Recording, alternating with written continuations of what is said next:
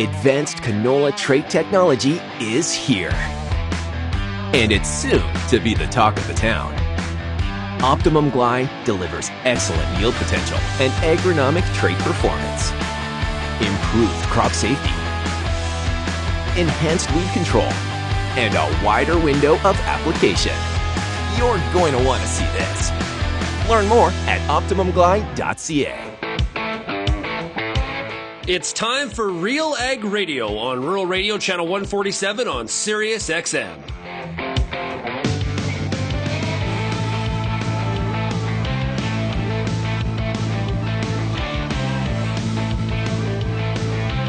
RealAg Radio and RealAgriculture.com is your home for insight and analysis of the issues that are impacting your farm business. Let's get real and get connected with RealAg Radio.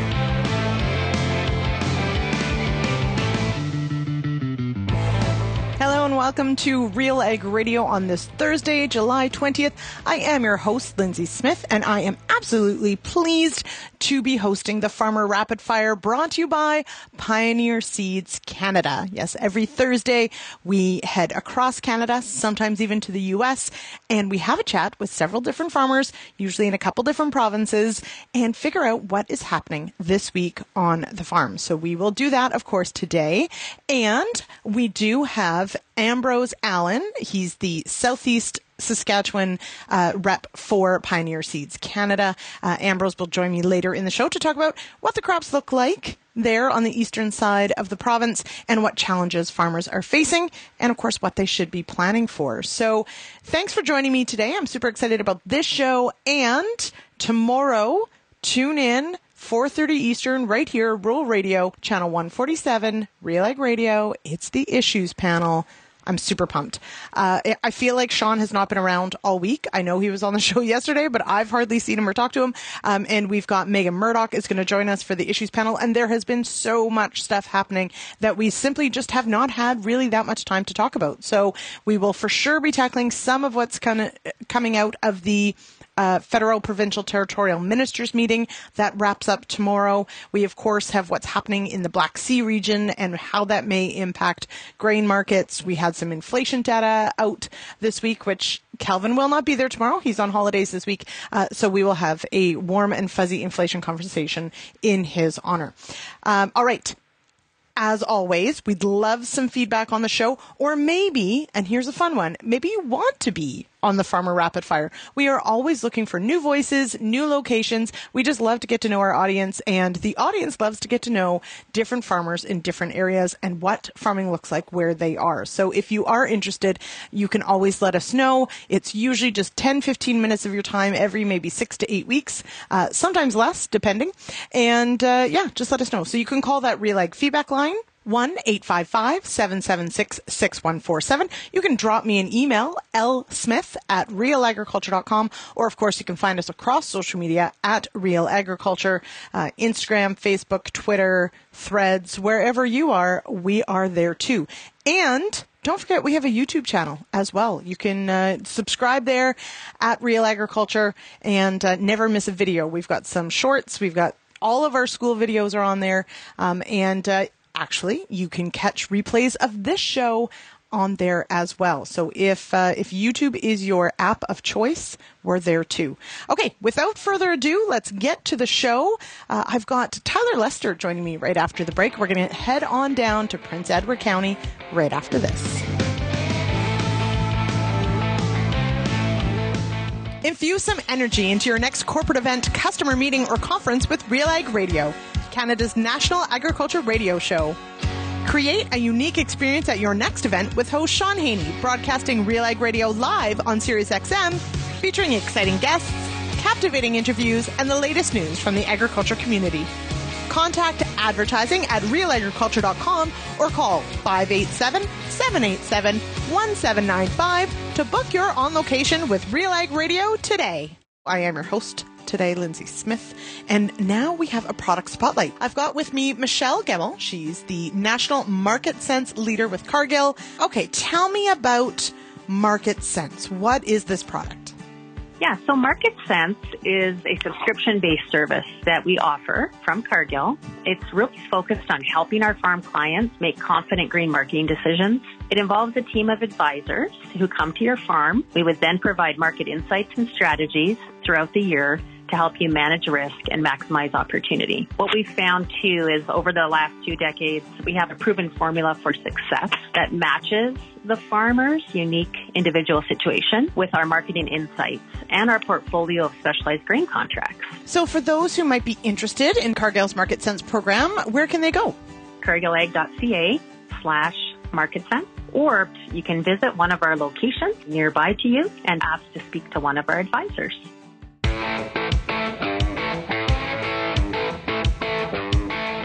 Welcome back to RealAg Radio here on Rural Radio Channel 147. You are listening to the Farmer Rapid Fire, brought to you by Pioneer Seeds Canada.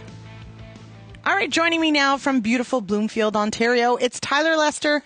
Tyler, you're joining us from the top of a combine. What's happening? Service before we start wheat harvest. Today's going to be our first day out, and I don't want any hiccups. That is well planned. Let's put it that way. How does the crop look? So nosing into the wheat very soon. How's it looking out there? We're hoping for a bumper crop. Things look really good. Our spring was ideal weather, and our corn and soybean crop looks phenomenal. So I'm hoping for a bumper wheat crop. Now, did you get ridiculous downpours at terrible times like many of us have in Ontario, or has it gone okay? No, we have had a textbook season on my farm so far. You could not ask for more appropriate rains over a more appropriate period of time. I said Bloomfield was beautiful, and I mean it. And now, it is even more so. True. Everyone go visit. It's lovely. All right. So, of course, prepping for harvest, though, does keep you busy. So is that filling your entire week this week, or what else is happening on the farm? No, harvest is going to start, and it's all hands on deck, head down, time to combine. Yep. And then when you're done and you get that little lull, do you have any celebrations for finishing the first stage of harvest? 3 days at the cottage is what my plan is. The kids have not had much time off since school was finished, and they've been busy and have missed dad time because dad's been getting ready for harvest, and then we're going to have 2 or 3 weeks of harvest. And then as soon as harvest is done, we're going to the cottage for a minimum of 3 days. Well, I think that is a brilliant plan. I will say, I love in Ontario when you've got the wheat crop, yes, you have to harvest in summer, but then there is that reprieve in between before you head into the beans. Like you get that where, you're all caught up for a little while. So it sounds like a brilliant plan. It does. There is that little bit of a reprieve. On my own farm, we don't have any hay to make, so we do get that bit of a lull. But some of my neighbors, the dairy farms and the beef guys and the sheep guys have some hay to make, which so far we've had pretty decent weather for making good quality feed. But well, you are lucky in that instance because we are not having the same luck. I'm glad to hear it's going well for you, but making hay this season has certainly been a challenge. There was that early window for us, and then since then it seems to rain every single day. It's really hard to make the decision to go ahead and cut. It makes me think sometimes that you cash croppers have the right idea, I got to tell you. All right, so this question of the week, I want to talk about now. It sounds like things have gone very well, and I don't like to focus on the negative, but I'm always curious as to what some of the biggest agronomic challenges are, because we get to travel all over Canada and sometimes the U.S. on this Farmer Rapid Fire. And so I want to know what weed or insect or disease has been particularly challenging this year. Fleabane is always our big challenge in the last 3 or 4 years in this part of Ontario. Fleabane, foxtail. Foxtail is also an issue. But those would be the big two, I would say. Yeah. And has fleabane become a bigger issue for any particular reason you can put your finger on, or it's just one that once it sort of takes hold, it just takes off? Once it's here, it kind of takes off. Social issues that we see in this part of Ontario are new landowners with a different understanding and perspective on land management, and they don't manage their weeds in productive or effective ways, and those pieces of property become seed production places and problems that blow over the fence. Good fences make good neighbors, but so does good weed control. Let's maybe add that to the list. Yes. Now, you know what? Absolutely. I'm familiar with Bloomfield and where you are. It's a beautiful part of the world. But there's likely a lot of people who don't sort of know where Bloomfield is. So tell me a bit about where you are, because it's a really neat little part of Ontario. We are on a peninsula that sticks out into Lake Ontario. We are, we're an hour west of Kingston, and we're about 2 or 2.5 hours, depending on what you consider Toronto to be, east of Toronto.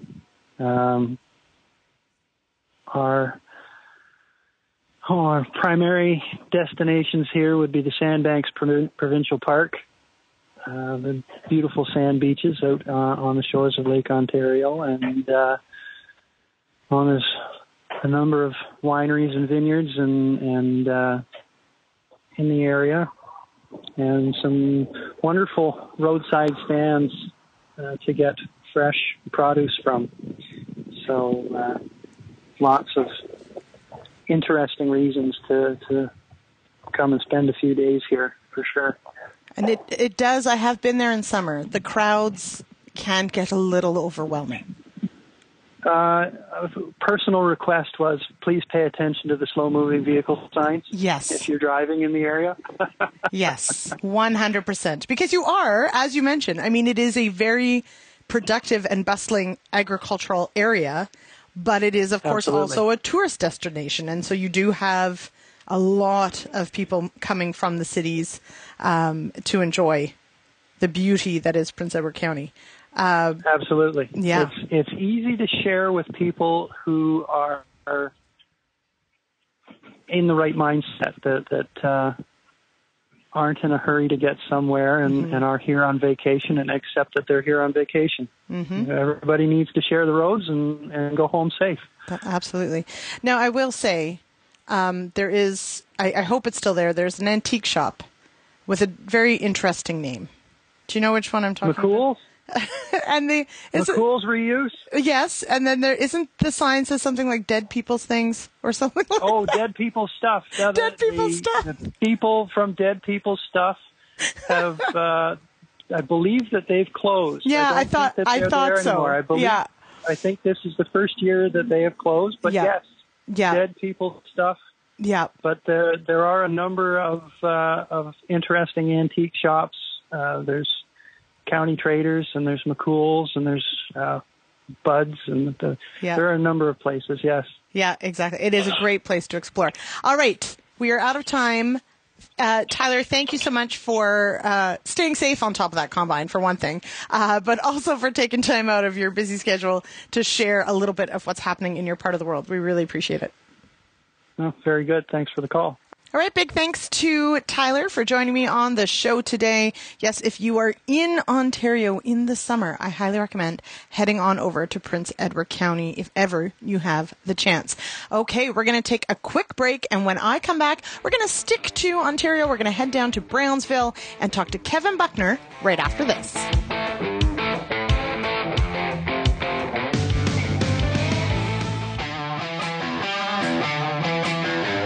Advanced canola trait technology is here. And it's soon to be the talk of the town. Optimum Glide delivers excellent yield potential and agronomic trait performance. Improved crop safety. Enhanced weed control. and a wider window of application. You're going to want to see this. Learn more at OptimumGly.ca.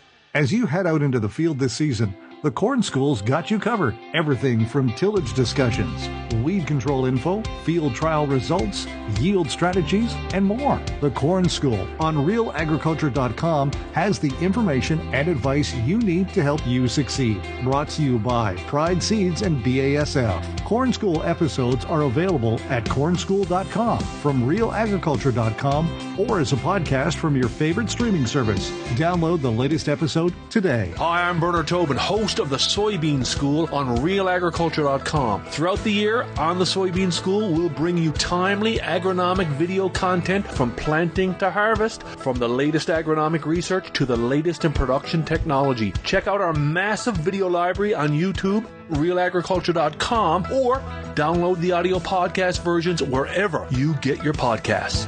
The Soybean School is brought to you by Pride Seeds, BASF, and Syngenta Canada.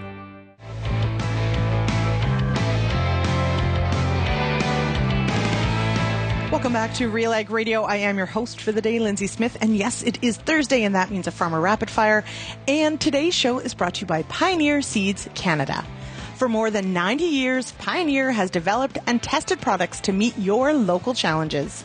With new Optimum Gly canola, enlist E3 soybeans to performing corn products and industry-leading traits and technologies. To maximize your field potential, Pioneer's on-the-ground teams can help you get the right products for your fields. Visit pioneer.com/Canada to learn more. All right, we head to Brownsville, as I promised, to chat with Kevin Buchner. Kevin, how are you? I'm pretty good. How about you? I'm doing well. The sun is shining. It's a beautiful day. We hope it lasts, because we are one of the ones that have been getting hammered by rain every day. Whereabouts is Brownsville? Brownsville, we're about 30 minutes east of London and about 10 minutes south of Woodstock. Oh, okay. And so how do the crops look right now? They're looking pretty fantastic in our area. We have been pretty fortunate. We haven't gotten a ton of rain, so we're not having the same issues as some people where the ground is actually too saturated. And, we're sitting pretty. Now, you do have dairy and grain, right? Yep, we do a little bit of both. And how has hay gone then? Hey, we just finished that second cut, and then we also cut our direct seeding, and this year we mixed it with some oats, and so far the tonnage has been excellent, and the quality has been pretty good too. All right, that's not bad. Now, do you typically use oats as a nurse crop for new seeding out, or is that a new thing? So we tried it last year, and it paid off pretty well, and just even with direct seeding, we could never get enough cut. We're scraping it across the ground, trying to pick it all up. So we started adding the oats, and we feed it to our heifers. It's not quite the quality we need for our cows, but it's good feed for heifers. Nice. And so when would that have gone in this spring? So pretty much early April, we just kind of broadcast oats and work it in with tillage, and then we plant alfalfa pretty much the day after. Huh. That is very cool. Okay. I'm glad it's working. Yeah. Because not all these experiments always do. Let's be honest. No. Yeah, we have had some failures in the past, that's for sure. Yeah, absolutely. All right. So now do you grow wheat in rotation then too? We do, and it's looking like today we're going to be probably testing ours to see if it's ready to go. Mm-hmm. Have you now? So you're still in the sort of the sweet spot there where you haven't had a lot of these crazy downpours, because I do hear reports that quality is starting to wane a little bit for some of the wheat crop. But you figure yours looks all right? Yeah, we have no issues down here so far. We have been very fortunate. Nice. That is good to hear. And it does seem to be the trend this week that combines are firing up from one end to the other pretty much. So that's exciting. It's always a nice time of year for sure to try and get some of this crop in the bin and off to greener pastures, let's say. So my question this week is about challenges for the year, so even in a good year, what insect, disease, or weed has been particularly challenging this year on your farm? So far, we haven't had a ton of issues. Tar spot has started to poke up in our area, so spraying fungicide on corn has become pretty much standard practice, where before it was kind of based on the year. Mm-hmm. Insects, we haven't really had much issues with.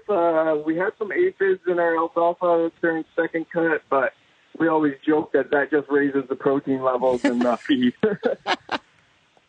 It's true. I do wonder, actually. We should run a trial and see how much it actually might make a difference. Now, so tar spot, have you battled with tar spot before? I know last year was kind of a dud as far as we were worried about it. It didn't happen. This year, situation seems perhaps a little more conducive to tar spot. Is this new for your farm, or have you dealt with it a couple times already? So last year, it just started to show up, and about an hour west of us, they definitely had issues, and like if you didn't spray, it was 20 to 50 bushel difference. Wow. So we're kind of being proactive. We always leave a couple test strips to see whether it's paying or not. And last year was pretty much break even, but we'll see this year again. Now, so I guess that's the question though. Last year, did you have northern corn leaf blight and some other issues that showed up as well, or was it a pretty clean year regardless? It was a pretty clean year regardless. Yeah. It was pretty dry last year, or at least compared to this one. Anyway, it seems like it. And I will qualify that, dry for Ontario, not dry overall, but for Ontario, so for sure. So what's the, so you've got dairy. So the farmer I had on just before you was glad to be nosing into the wheat because it meant they'd get a little reprieve before, the very busy harvest season. But with dairy, that usually means you'd be doing hay in between there. But do you get a chance as the summer goes on here to take some time off and maybe get to a lake or a beach? Well, usually it's middle of August is kind of my time off. It seems that we finish up wheat and third cut, and then there's about 2 weeks of downtime. I usually try to get to a couple Jays games during that time, and if not, go to the wife's family's cottage and just enjoy some downtime and actually get to enjoy the weather for once. Yeah, instead of fighting it all the time. No, that's good. And I haven't been to a Jays game in years, so they're so much fun. And I hope you get to some of those, so that's good. And anything new planned for this fall? Is there anything you're going to try going into the winter season? Anything on the plan for next year that might be different? Next year, not quite. We're putting in a new bunk so we can put away some more storage and hopefully always feed fermented feed, because that always seems to be a battle when we're feeding grain feed. Mm-hmm. Other than that, it's just pretty much, steady ahead and, keep an eye on the bottom line. Yeah, absolutely. Bunk space is always good. All right, Kevin, that sounds good. I hope you do manage to take in a few of those Jays games a little later, get some beach time. It's always good. And, good luck with harvest. Let's hope that wheat comes off clean. All right. Thank you very much. Thanks for having me on. All right. Big thanks to Kevin for joining us on the show today. It's time to head to Saskatchewan. We're going to hear from Ambrose Allin right after this.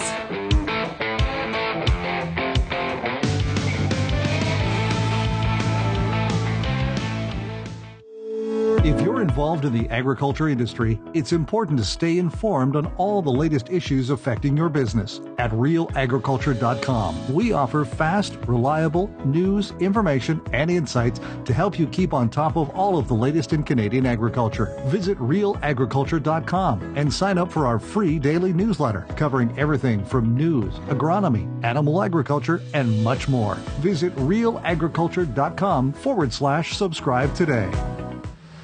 Whether you're seeding, harvesting, or anything in between, the Wheat School on RealAgriculture.com has you covered. Timely agronomic information from industry experts available online anytime. Give your wheat crop a good start and a great finish with the Wheat School on RealAgriculture.com. Brought to you by C&M Seeds, Syngenta Canada, and the Alberta Wheat and Barley Commission.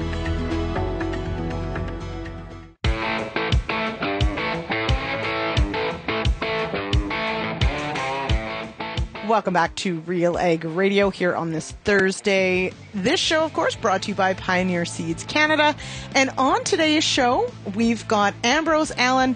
He's the Pioneer area agronomist on the east side of Saskatchewan. Welcome here, Ambrose. Thanks for having me today. All right. So eastern Saskatchewan, you're based, I think, Yorkton area, but of course you cover a pretty large area. What do the crops look like? Are you one of the lucky ones, or is it dry? Yeah, so the crops are, I guess you can take a look at a crop and then drive 2 miles and get something different. So it's a mixed bag of everything out here this year. Right around Yorkton itself, they're pretty good. And as you branch away to the south and to the north and to the east, they kind of start to get a little bit weaker, but there still is pockets that have got the rainfalls and some that haven't, and that's just the nature of it. So it's like a mixed bag of everything. Now, was last year incredibly dry in that area, and this year slightly better, or how did last year go? So yeah, last year we started off and we had a lot of rainfall, and we had good crops, wonderful stands, and a lot of vegetation, and then missed the rains in August to create the yield that lots of guys were expecting. For the most part, this year we started off with really beautiful conditions and lots of moisture, seeded the crops into great ground, great conditions. They came up very quick and moved through the stages, but unfortunately then the taps had turned off in a lot of places. And has that presented any challenges? I mean, I think I've been seeing some terrible images of the damage that grasshoppers have done in some dry areas. Are you experiencing that on the east side as well? Yeah, there has been some grasshoppers they're feeding, and some guys have sprayed for them. Some guys it's spray once and they're back again, and you got to decide if what you have there is worth protecting anymore. But there is some decent stuff, and if we can get a rain or two here in the next couple of weeks, we'll hopefully be pleasantly surprised with what we get at the end of the year. Maybe contra to what we saw last year with beautiful stand finish. If we have, some little bit lighter stands and we happen to get a couple finishing filling rains, guys can be pleasantly surprised. Mm-hmm. And we're crossing our fingers for that. Yeah, for sure. So what does a canola look like? Certainly lots of canola out that way. How is it faring in this dry spell? Yeah, I think this year is probably the year I've seen the emergence be the best ever. I would say that I was called to probably the lowest amounts of fields this spring to check out things, to see bad things that maybe happened. So it started off really well, and it's cabbage like I haven't seen since about 2009 in a lot of areas. Where we had the good moisture, it looks really good now. It's hanging on and starting to struggle. I think maybe some of the cooler temperatures, of course, and a little bit of the smoke maybe has helped it out through this July stint where typically things can burn off. But I think it's the crop that probably provides the most optimism in the area right now. Mm-hmm. And like I said earlier, if it can get those couple rains, I hope guys are happy with what it will deliver. It is an adaptable crop, isn't it? Yes, it's very, very plastic. Yeah. Yeah, exactly. Now, you did mention the smoke. That certainly has been a challenge for many in Alberta, even here in Ontario. Certainly, hazy conditions. Has it been worse this year than past years for your area? Yeah, we've had more smoke in this area, I would say, this year than past years. We'd have to go back quite a few years now, maybe to 12, 13, when we had smoke like this right around these areas. But there certainly is a lot of smoke, and it seems to be coming from, of course, different areas. So some days it'll come from the north and from the west, and we haven't had any of the smoke from the east make it all the way here yet. But yeah, it's definitely top of mind as well. Mm-hmm. Now, so in a year like this where, you know, there's really nothing you can do on the Mother Nature side, and perhaps if she does send a few timely rains, you'll be looking at some good yields. What are some of the biggest agronomic questions you're getting right now, or does it keep the phone pretty quiet? Yeah, the phone has been pretty quiet. I guess we did have some frost down our coal country and area on July 5th, but that had the phone ringing, and unfortunately some crops took it worse than others. Like corn took it pretty bad, and you know, there's some damage to some wheat down there and sunflowers as well, but the canola seemed to handle it well, and maybe we'll see some blanks there. But, you know, other than that, it has been a little bit quieter. I think, you know, we're forever optimistic in agriculture, and as the forecast rainfall dwindles and the ground gets drier, the optimism kind of goes down a little bit. And I think guys maybe are enjoying the lake, or enjoying the ball diamond, or enjoying some of those other things that we need to take advantage of, because of course the fungicide season hasn't been there in this area. So take the good where you can, right? It means maybe enjoying the summer weather just a little bit more, and we hope for some of those timely rains to come. Yeah. I think, and then the thing too is, I guess everything's weather dependent, as we've mentioned, but I think harvest could come in quick, so we're going to have to be ready for that. And I think guys will be getting machinery ready, and there's going to be some decisions around a lot of stands. Are they, you know, do I want to leave this stand to straight cut? Do I have to leave the stand to straight cut? You know, is there enough there for a windrow? All those questions are going to come into play for producers, and I think it'll be upon us maybe before we're even ready for it. So it can come in very quickly. It's a good point. It does tend to sneak up on you, that's for sure. All right, Ambrose, thank you so much for taking the time today. It's super interesting. Right on. Thank you for your time. All right, we'll be back with more RealAg Radio right after this.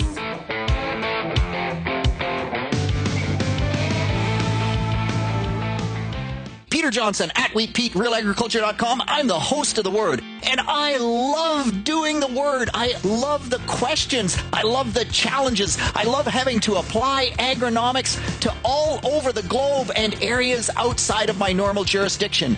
Also, I love the feedback the most, where growers challenge me, tell me about their plot results, help me to learn. The Word, absolutely the best part of my day. Canola is more than just a pretty face in the prairie landscape. It's a big business, both here and around the world, that requires you to be informed and up to date on everything it takes to grow a successful crop. The Canola School on RealAgriculture.com has an expert library of video resources covering markets, agronomy, and more to help you grow a healthy and profitable canola crop. Visit canolaschool.com today. Brought to you by BASF Canada and Invigor Hybrid Canola.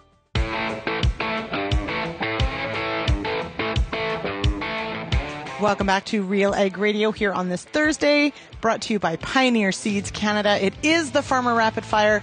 Joining me now out of Reston, Manitoba is Fred Grieg. Fred, how are you?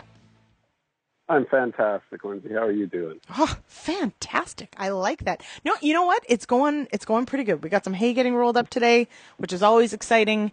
And I get to host the Farmer Rapid Fire, which I love. So we've been traveling across Canada. It's a lot of fun. Yeah. Well, I think one of my favorite parts about your show is the issues panel, because you guys do all the heavy lifting for me, and it feels like I can just have a coffee and listen along. There you go. Do we to talk to you. See, there you go. But do we get it right, I guess, is the question. Or are we out to lunch? You know what? I like it because you hear a couple of different slants on things that, you know, sometimes you don't always think about. So yeah, I think you do. I think you keep it broad enough that it covers all the bases, I would say. All right. Okay. Well, if we ever get it very wrong, and by we, I mean one of us, probably Sean, then please let us know, because we really appreciate that. It is. Of course, that happens on Friday, our issues panel, and tomorrow we've got Megan Murdoch joining us. Kelvin's actually off this week, which is one of the things we're talking about this week, is some downtime in the summer. So now you are busy. Fred, tell us a bit about your farm, because I have a feeling you don't get a lot of downtime in the summer based on what's all on your plate. But tell me about your farm in Reston. Yeah, we have a pedigreed seed farm, and we've got a small beef cow herd that we background some calves.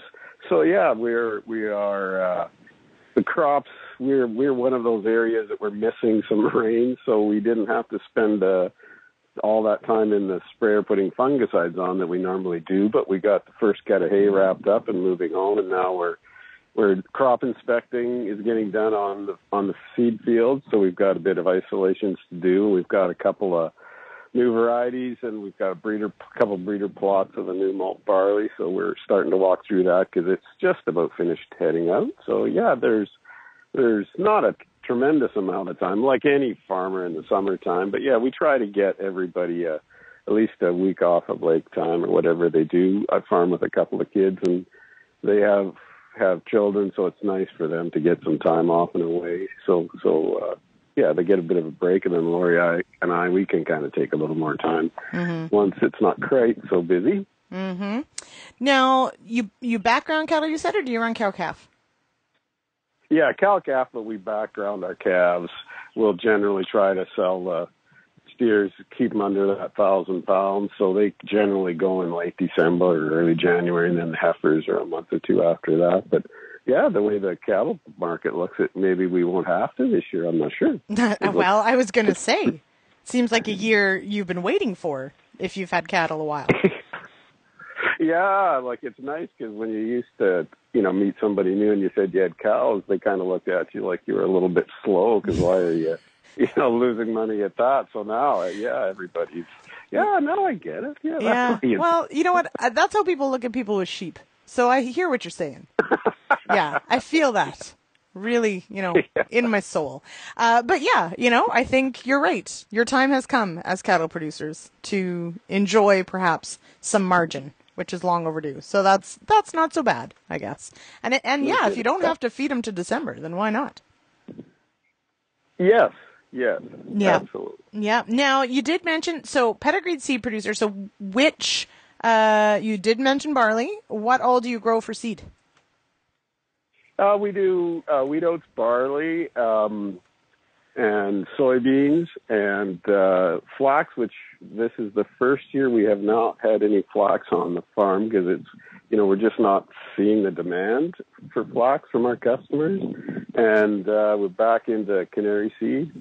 And yeah, anything that we think our customers would like to try, we're doing a bit of cover cropping stuff. So yeah, it's really always exciting to try something new. We've got back in the triticale game, there's an onless variety because that was always a bit of an issue here. Guys were getting a bit of lump jaw, and the only thing they had changed was chopping some triticale. So we're pretty excited to have this, and then it seems like it's also going into that cover crop market. So with those magical warm and cool season blends.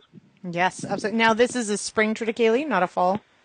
Well, this is trical, and it's supposed to be a winter or a spring that it will fertilize. Like it's like wait a minute. This seems like something that isn't possible.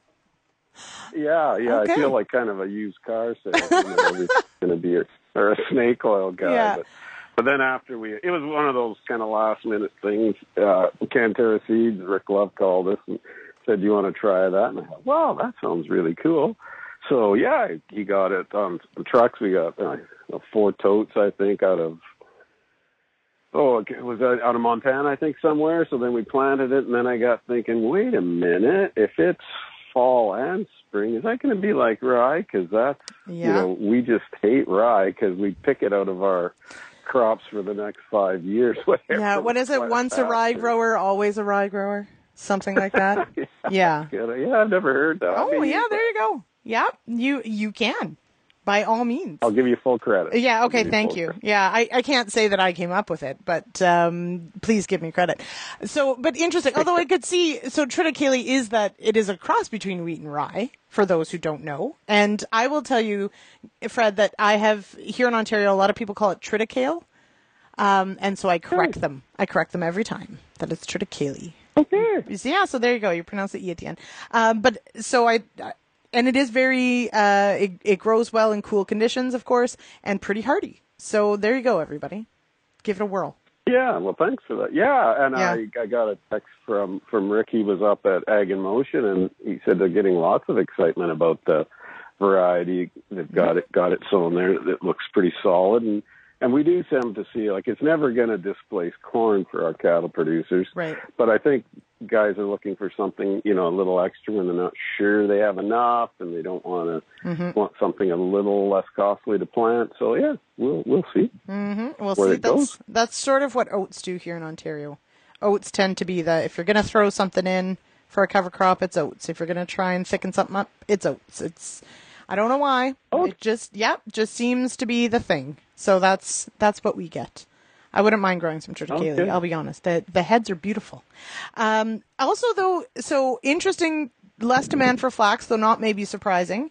But canary seed, how long has it been since you've grown canary seed? Well, we weren't huge because we're kind of on the edge. I always say we can get, we're 30 miles away from or 30 minutes away from Saskatchewan. So if we get Saskatchewan weather, canary seed does really well. If we get our Manitoba with our monsoon season, it can sometimes lodge quite a bit on us. So we would sell, we'd have to grow a quarter, a small quarter, and it would take a couple of years, but we would move it. But ever since that Mexico and the phytosanitary, and it took the big swings out of the market, guys were just, hesitant to grow it, and then the margins and everything else has been so good. So, yeah, guys aren't looking for those niche crops. But now, we finally sold the rest of our Calvi this growing season, so guys are back into it because they were able to do some contracting at some profitable levels with some act of God. So it seems like we're back in the canary seed game. All right. It is, so I will say, it wins for me. It's maybe not the prettiest crop because flax probably wins for that, but it has the most interesting head of all the crops. Yeah. It is super cool. Yeah. Anyone who doesn't know what we're talking about, go Google canary seed right now. And it's super cool. All right, Fred, I do hope you get some downtime and enjoy the summer weather. And we'll talk to you again soon. Maybe send us your ideas for the issues panel. We're always looking for more things to discuss. Absolutely. I will try to find something clever. Thanks so much, Fred. Yeah. All right. Have a great day. You too. And we head over now to Alberta, to Westlock, Alberta, actually, to talk to Mr. John Guelly. John, how are you? Very good. Leaving the best province to the last. That's right. That's right. We like to give Alberta lots of, play, lots of time. We'll just chat about whatever Alberta wants. It is God's country. Or something. It is actually a beautiful province. And you are in a very lovely place in Alberta. But how do the crops look? Has it been super lovely or not so great? Well, it's been another roller coaster. We started off with decent moisture, and our soil holds the moisture pretty good. We had a really great lush crop starting, and then didn't see any rain like everybody else for a long, long time, and eventually our cereal started to suffer. So we did get 5 inches of rain in a fairly short time, which water was running everywhere. It was crazy. And then it got dry again, and then it rained again. So it's kind of all over the board. The canola looks really good. Timing for moisture for it was really good. Cereals, not so much. They were pretty thin looking. All the tillers didn't seem to shoot any heads. And then with the last batch of rain, poof, here come the heads. So crops are getting greener now than they by the day. So an early August harvest is more looking like a late August harvest for the barley. Well, in fairness, there are some that are out harvesting cereals now, and not for good reasons. So pushing harvest is maybe not the worst thing. Early harvest is never usually a good reason or a good thing. So, yeah, we're thankful for what we did get. It could have been better, but it certainly could have been a hell of a lot worse. Yeah, absolutely. Now, I like the point you make about soil water holding capacity, because, of course, this makes, especially in dry areas, it makes all the difference in the world. So how do you, like, when you have 5 inches of rain, I mean, obviously it's going to run off because that's just too much all at once.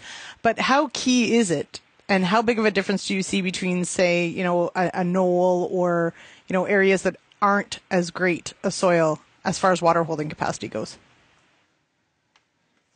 Yeah, I mean, that's certainly the first place where things start to suffer is up on the hills, and we're relatively flat in comparison to the rest of the prairies, but they suffer first, but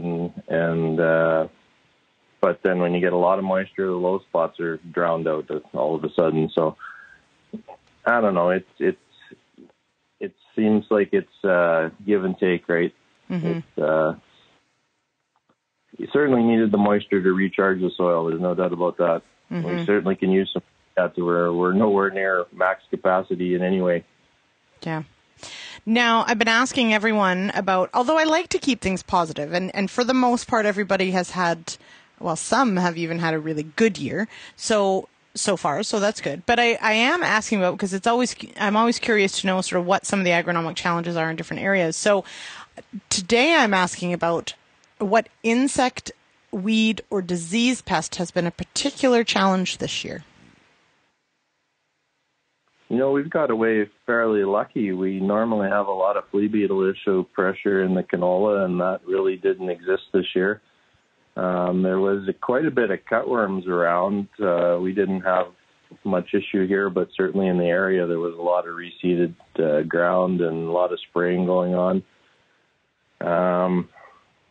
Grasshoppers on some of the grasses, but not so much in most of the cropped areas.